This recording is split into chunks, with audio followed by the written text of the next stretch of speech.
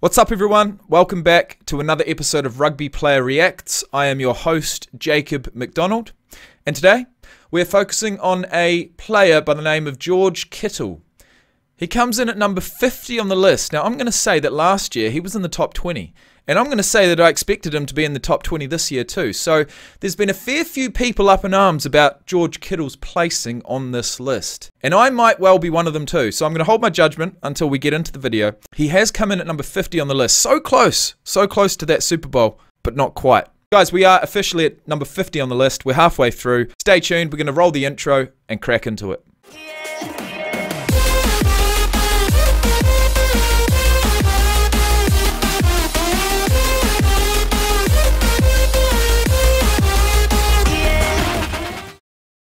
Right, guys, let's get into it. Ooh, boys. Wow, hey, guys. We're not going to see a Canadian accent again, are we? Hey, guys. Wow, we're going to play football. He's one of my favorite players to watch play. Look, this is a child's game, and we're playing it as men, but you should never lose that childlike joy for the game. Absolutely. And I think he has that childlike joy, and that's something that should be embraced and appreciated. Sounds fun today, boys.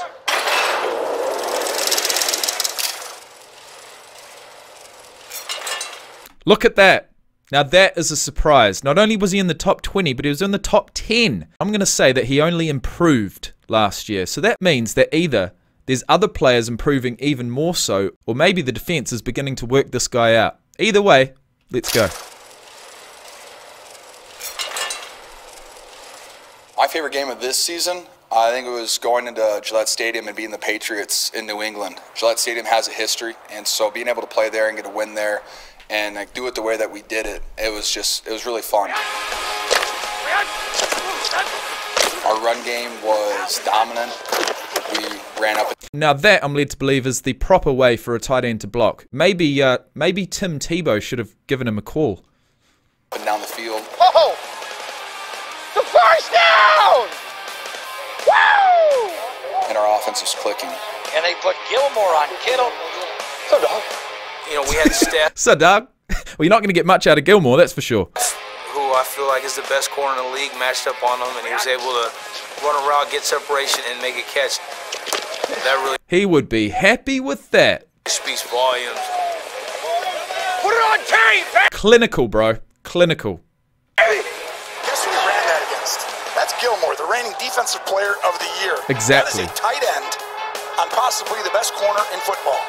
And he wins by 3-4 yards. Surprising quickness, I'm going to say. Surprising. Enough to get away from Stephon Gilmore. Hey, what's better on National Tight End Day than getting the day off early? That's right. Boss lets you go home from work early. Go home after lunch. Woo! He's so much bigger than all these safeties and corners, and a lot of times that's who you have to match up on him. Yup. When you're not a receiver and you're demanding, you know, the respect of a defense to have to put their best coverage guy on you. Now that means that guy is not available to cover maybe your best receiver. Ooh, juked him. So I think in George being able to get the attention of a defense, he opens up things for everybody else. Caught by Kendrick Bourne. Yes, baby! Hell yeah. I got triple covered. Exactly. And that opened up a pass for the free man. And actually, come to think of it, for a player like a wide receiver or a tight end to be double-teamed or even triple-teamed on a regular basis, that is going to decrease their production, which is then going to decrease the place that they get on this list. So I'm going to say that that might be what's happened with GEORGE KITTLE. Maybe he's been double-teamed over and over again, so his production's down. But to confirm, we will look up his stats. He's 27, he's 6'4", he's 250 pounds. Classic tight end. Picked number 146 in the 5th round of the 2017 draft from Iowa, and I'm going to say that was a steal. Went to the San Francisco 49ers. He's been there ever since. He's made 2 Pro Bowls so far, excluding last year. Played 4 years at Iowa, but didn't seem, from what I'm seeing here with the numbers, to get the opportunities he might well have wanted. But it was enough to get him drafted in the 5th round. He runs a 4.52 40-yard dash. He runs a 3-cone drill in 7 seconds flat. He's got a 35-inch vertical jump and an 11-foot broad jump. 18 reps on the bench. He's strong. He can block. He can run. He can catch. And he can do a pretty decent Canadian accent. This is absolutely... Listen to this. Listen to this, guys. This is fucking insane. All right? There's no other way to describe it. On May 4th, 2017, the 49ers signed Kittle to a 4-year, $2.69 million contract. Okay? 4 years, $2.69 million. All these guys want to do is play well enough to secure that second bag, right? And that's exactly what he did. He went from having a 4-year, $2.69 million contract to securing his second deal, which is a 5-year, $75 million contract, making him the highest paid tight end in the league. That is what I call securing your motherfucking bag. Wow. Yeah, you the GOAT, honestly. Yeah, I was just... But as far as production goes last year, he did drop off, and that's because he played half the games. He only played 8 games last year. 634 yards from 8 games, which is not bad. 2 touchdowns, 2 rushes for 17 yards, no fumbles. So he signed his 5-year deal. He missed 2 games due to a knee injury. He returned in week 4 with 183 receiving yards and a touchdown. In week 6, he had 7 receptions for 109 yards, and on November 5th, not long after that, he was placed on injured reserve with a broken bone in his foot, which he recovered from and was thankfully activated on December 25th, 2020. He holds the NFL regular season record for the most receiving yards in a single half by a tight end, with 210. He has the most receiving yards in his first 3 seasons ever by a tight end, with 2,945. And as far as the 49ers franchise records go, he holds 3. The most receiving yards in a game by a tight end, with 210, which was all in one half. He has the most receptions in a season by a 49ers tight end, with 88.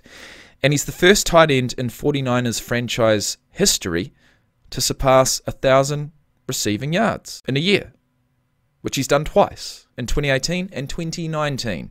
So with all that in mind, let's continue. Kind of taken back. I've never really seen a talent like that at the tight end position. Give it a Kittle on a tight end around for a first down. He bangs down to the Arizona 10-yard line. Tight end around? Are you kidding me? Is this Madden? Yes. Are you kidding me? That's definitely one of my favorite tight ends to go against, just because I know I'm going to be getting 100% each and every play. Oh, good. You good, dog? Yeah, I'm good. Oh, come on, baby. What do you mean you're all good? This is football, mate.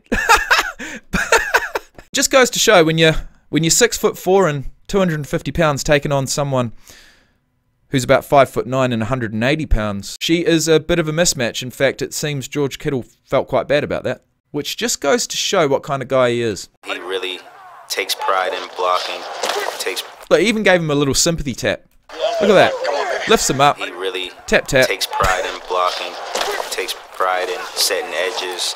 No. What's up, baby? Bring them both.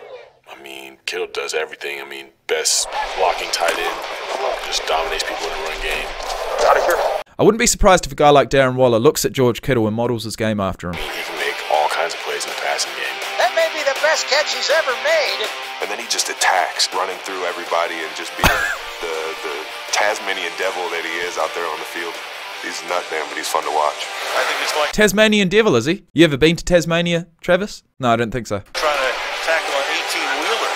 He just has a different motor that a lot of people don't have. You can't coach that. That's just effort, baby. I wish I had that motor, honestly.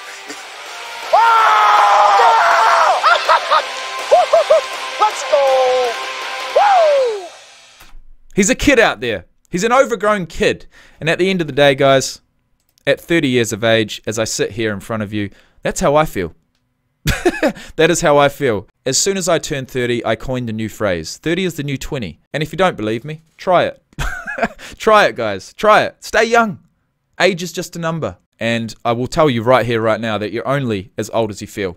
And right now, man, I don't even feel 20. I feel 18. I really do. And right now, guys, knowing that I'm going to have 100 videos that I'm proud of, that you guys can enjoy, knowing that this 2021 NFL season is upon us in just a short couple of weeks, I mean, I do feel like a kid.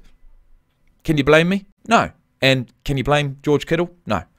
But I would say that with the guys who are more serious in the game, he'd probably piss them off, which would make George have even more fun in the game, I'm sure. So guys, thank you for watching. We're into the top 50 officially. I cannot believe it. And in the next video, we are looking officially at a cornerback for the Patriots, which look, the Patriots, yes. Cornerback, not so much. Anyways, his name's JC Jackson. And I'll see you then. Thank you for watching. Thank you for the support. And peace out.